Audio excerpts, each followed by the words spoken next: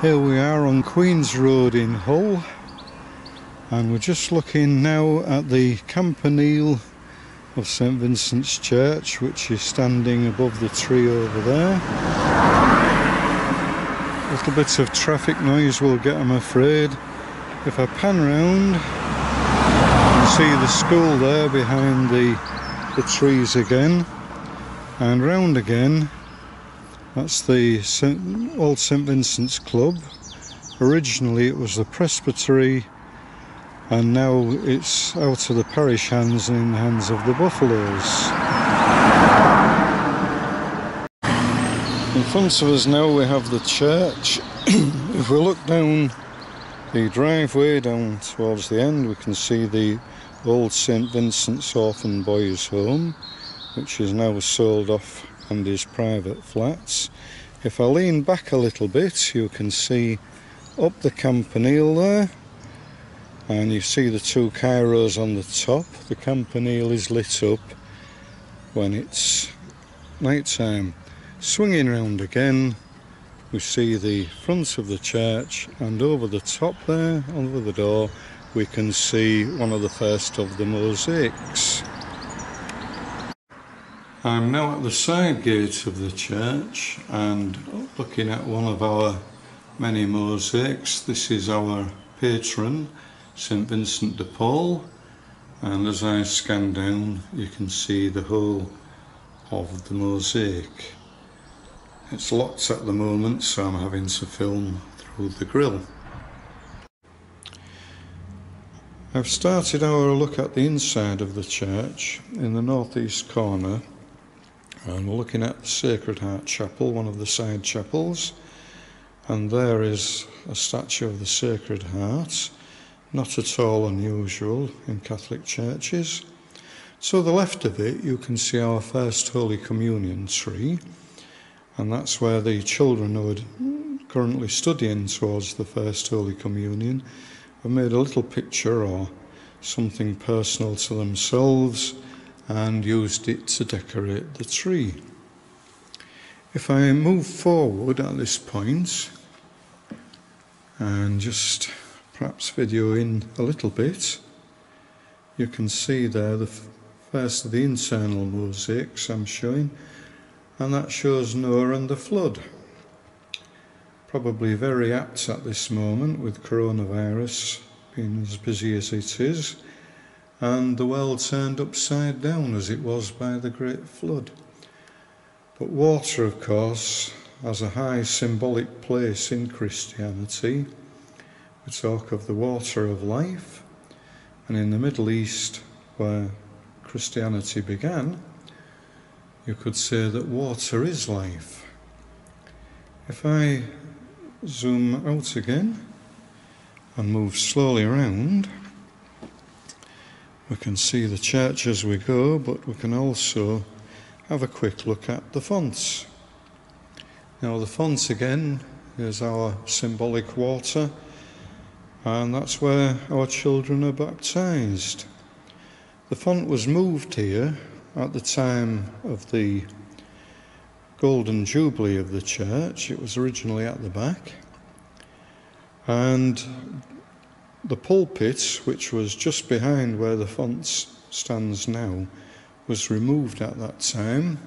There were quite a few changes that were done in line with the recommendations of the Second Vatican Council, which had been some years earlier. Again, as I move up, I can see over here, I'll just home in a little bit on this, and that's the first of our Stations of the Cross.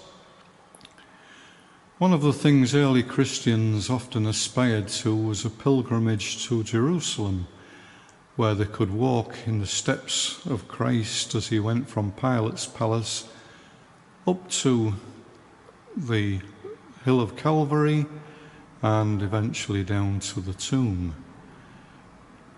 Well, most people couldn't do that, so they established a sort of early virtual experience, which was 14 stations of the cross, showing the main points of Christ's journey. And these 14 are depicted on these stations as we go around the church. 7 on this side, and if we look across the other side you can just pick out 7 on the other side. So that's our Stations of the Cross, and the term stations is because that's where people who were walking around the church praying as they reached each station would stop and say a little sequence of prayers. Now as I move forward a little bit, you can see a bit more detail on the cross, and this is, we call it the Oppy Wood Cross. Now the story behind the cross is that Oppy Wood was a place in France where a lot of Hull's sons fell during the First World War, and the decision was made to erect a memorial at Oppy Wood, and the memorial was designed by Mr. Brownsword of the Hull College of Art, and he made a model of it, or a prototype of it, in Hull as part of the fundraising effort. And the actual Oppy Wood Memorial is in the cemetery at Oppy Wood, and it's made out of marble. But when the fundraising was complete, then the cross became available, and Father Macken, later Canon Macken, who was then building the new church, decided to try and get it for the parish, which he did. So this is the Oppy Wood Cross prototype. It's got a few unusual points. If you look at the feet are both side by side and individually nailed. And normally when you see a crucifix, the feet will be crossed over and a single nail driven through. Looking underneath it, you can see the sign of the Holy Spirit, the dove. Now normally again, that would have been above the cross. In most churches it is, but obviously the limitations of getting a pre-existing cross meant it was easier to mount it at the bottom. Looking below the sign of the Holy Spirit, the dove, you have the tabernacle, and just in front of the tabernacle is where the altar originally stood.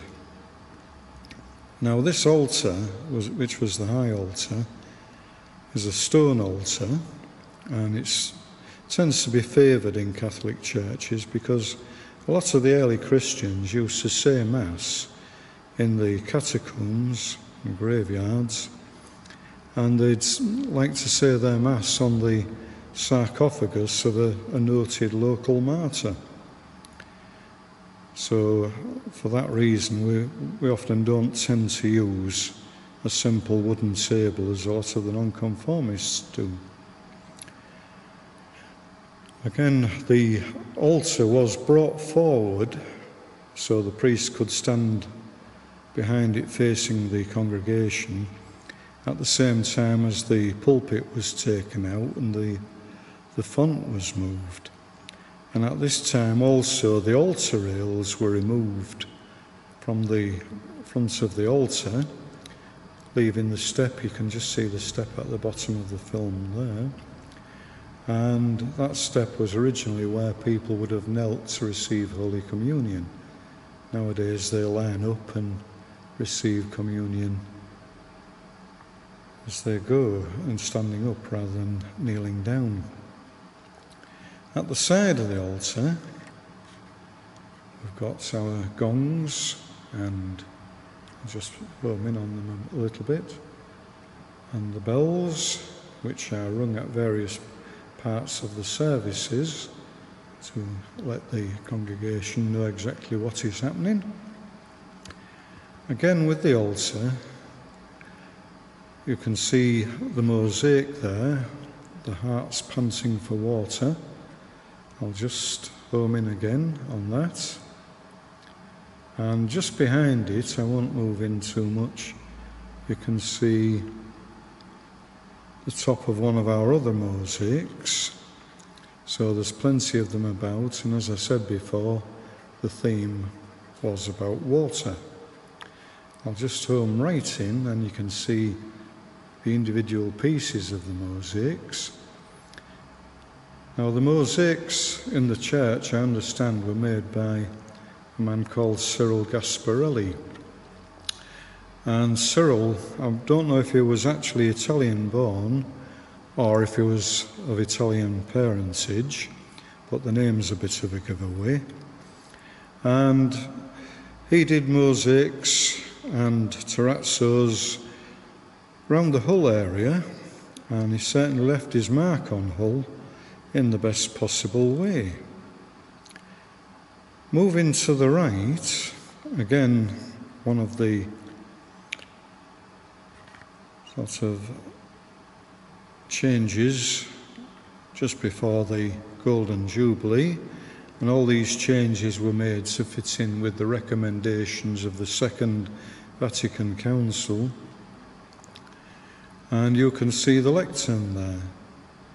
And again, the letters on the lectern were taken from the original altar rails, where the gates for the altar rails were, as you come into the altar. A brief word here, we mentioned Father Macken. Father Macken came originally from Slane in Westmeath in Ireland. After his ordination, he came to the Middlesbrough diocese and found his way down into Hull in 1927. He immediately set about fundraising because the old church was sat on top of the school, and he decided it was time we had a proper church in the area. So he set about fundraising, and this was in the middle of the Great Depression, and this was not a prosperous part of Hull. But by 1932, he'd raised enough money to commence the building of the church, and in 1933 the church was opened. So it was quite a feat at the time. The campanile, as you saw as we started the video, was added, which was rather strange because it's not usual to have bells in a Catholic church. And lots of people said it was an extravagance, but he did insist that this was going to be a really great church and it needed a campanile. So shortly after the church was opened, the campanile actually did start to lean, become the leaning tower of Hull, as it were. And it had to be underpinned very seriously in order to keep it upright. But it has remained there since then. And nowadays, the campanile is lit up and acts like a beacon during the night. I've now moved across to Our Lady's Chapel, or sometimes known simply as the Lady Chapel. And most Catholic churches will have a statue of the child Jesus held by his mother. So a very common sort of iconic part of the church fittings. Moving round, we can see the candle holder for the votive candles. And moving across the other way, we see the container for holy water. Water is very symbolic in Catholicism, in fact in the whole of Christianity. And you see the little fish there, which is also the lowercase of the letter alpha, which I'll explain a bit more about later on. And just behind, or above the fish, we've got the Cairo, which you'll see a lot of in the church. If you go online, I won't try and explain the whole thing, but if you go online, there's quite a lot about it. And underneath, there we have it. Let's zoom in a little bit. We've got a scene of the sea, and Mary is the star of the sea. So again, that's another one of our little mosaics. This is the sacristy door. Behind it you've got various storage things. You've also got the dressing room, as it were, where the priest would put his robes on and the altar servers. To the far right you can see the last of the Stations of the Cross, and Jesus is laid in the tomb. Up on the wall we've got our sanctuary bell. Just pull back a bit so you can see that. And the actual cord to ring that bell is inside the sacristy, and one of the servers would ring the bell when the priest was about to emerge from the sacristy, and the people would stand, the organist would strike up, and the singing of the hymns would begin. Talking of the organ, coming back from here, let's just move round. And there's the pipes of the organ. So, reckoned to be the second best organ in Hull, I'm told, after the City Hall. So it's still played and still in good working order. Here I've moved to the back of the church, and I'm currently in the southeast corner, and this is a chapel dedicated to our patron, St. Vincent de Paul. He's shown here. He had a very interesting life. He was a galley slave at one point. I won't tell you his whole story there, because this is simply a quick tour, but it's well worth reading, so I would recommend it to anybody. Here, homing in on the decoration, we've got 3 fish in rotational symmetry and also slight tessellation. And the fish is important. It was an important symbol to the early Christians. They used it for recognition.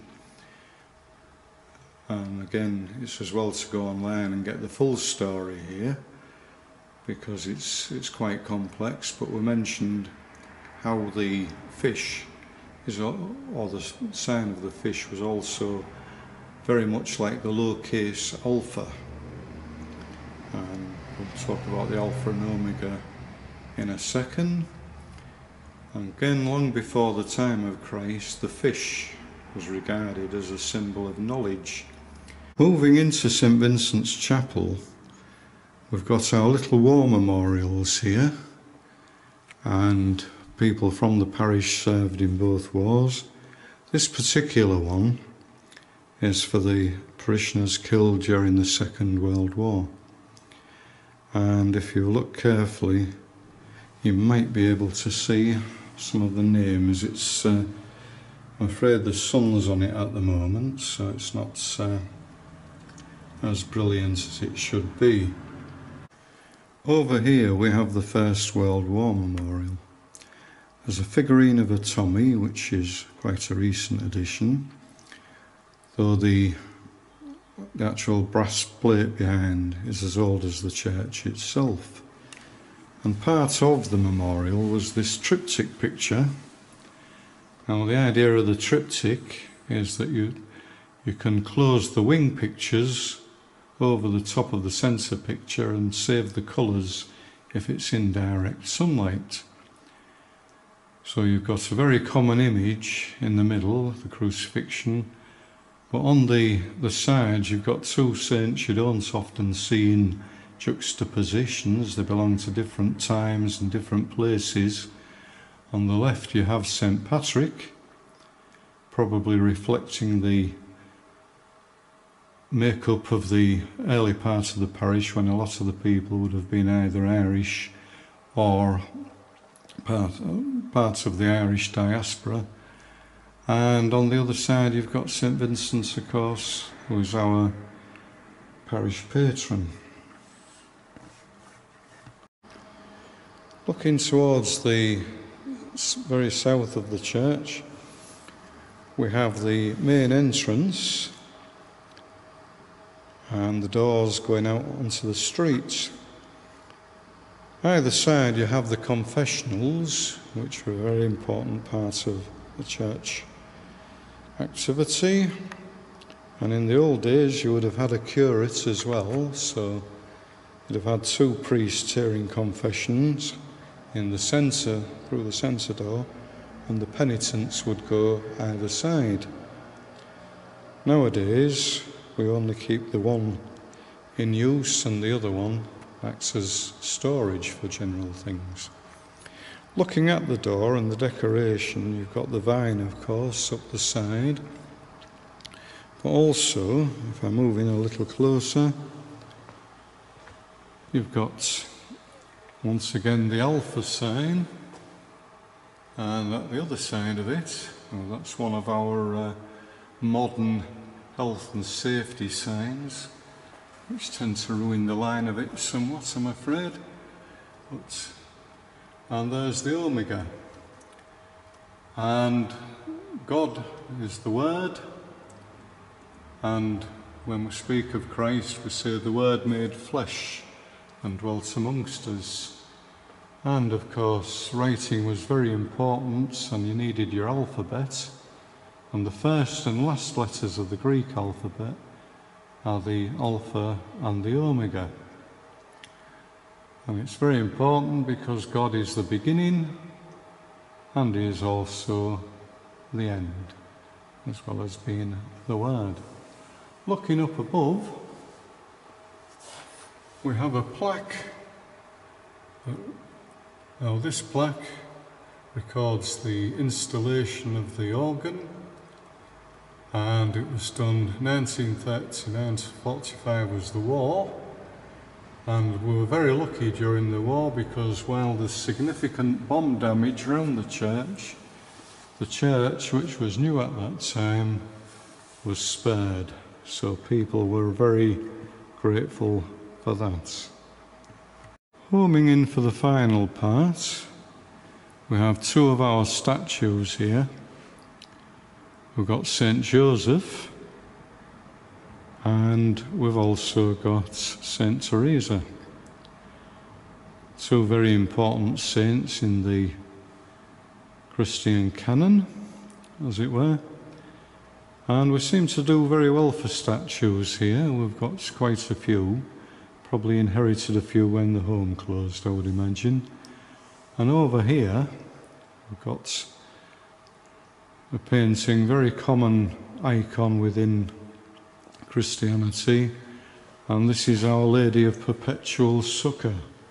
Succour as in succour, or secours, the French would shout, and it's help or assistance, Our Lady of Perpetual Help or Assistance. And I don't know how well this will come out now, but over here we've got again a memorial window erected by the priest and people of St Vincent's to mark the Diamond Jubilee of the church, 1933 to 1993. And it's got a picture of the Humber Bridge on it. Not normally a religious symbol, but it's probably the most momentous thing that's happened in Hull, apart from the war, during that period. So here we are, once again, looking around the church, and thank you for looking at our little church.